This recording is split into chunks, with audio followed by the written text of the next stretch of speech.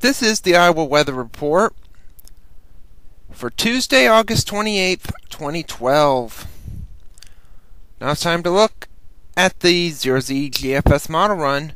At 1 p.m. this afternoon, we have Isaac making landfall at the mouth of the Mississippi. Around here, we have a ridge trying to build in from the south and west, a trough to our east, and high pressure to our north and east. May have some morning fog, otherwise then it'll be mostly sunny and we're very warm, highs in the 80s and 90s, and that's going to be the case most of the week. Wednesday, still about the same, highs 80s in the 80s and into the 90s as Isaac slowly moves north through Louisiana. Thursday, it's still over northern and northwestern Louisiana according to the GFS. We have a weak boundary to our north and west, but that's looking pretty pitiful at this point, so any rainfall from that will disappear to the east. So we look to our south, to Isaac, which will be the remnant by this point, near or just east of Joplin. Could see some rain moving in Friday afternoon into the far southern and southeastern counties, and then Saturday it'll be moving out as the center begins to lift up into the east and northeast. And then we'll have a little bit of cooler weather coming down behind this system, a bit cooler, highs at least into the 80s at this point, maybe a low 90 or 2.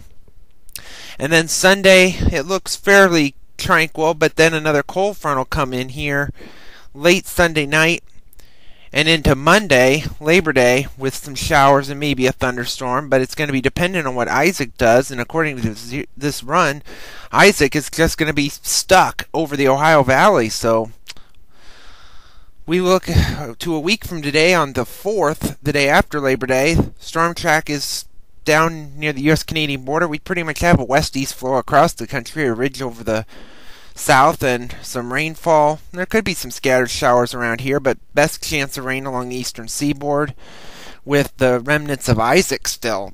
We're still talking about it even a week from now.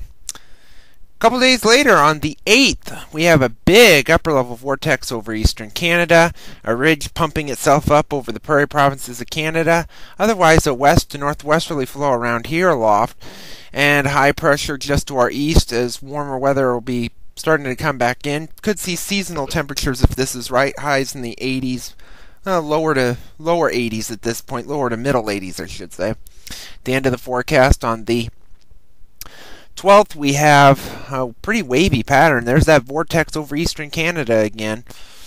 And pretty much a west to east flow across the country, a bit wavy, and maybe some scattered showers and storms with a storm system that'll be moving through our neck of the woods. So it's looking like it could be quite active, at least into September.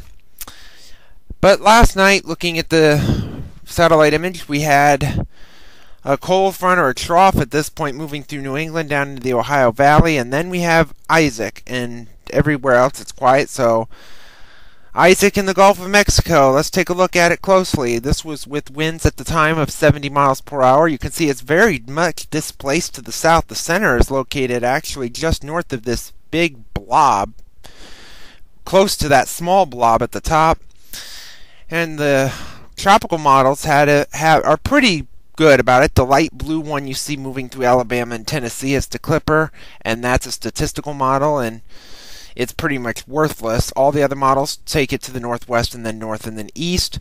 And this is the Hurricane Center track, makes landfall Tuesday afternoon at the mouth of the Mississippi, moves over New Orleans at a crawl, then finally begins to move up and then up into Missouri and then over into Illinois by Saturday evening.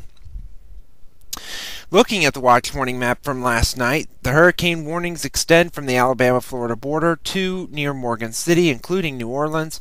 Some inland warnings with that, as well as some flood issues. Nothing around here, however.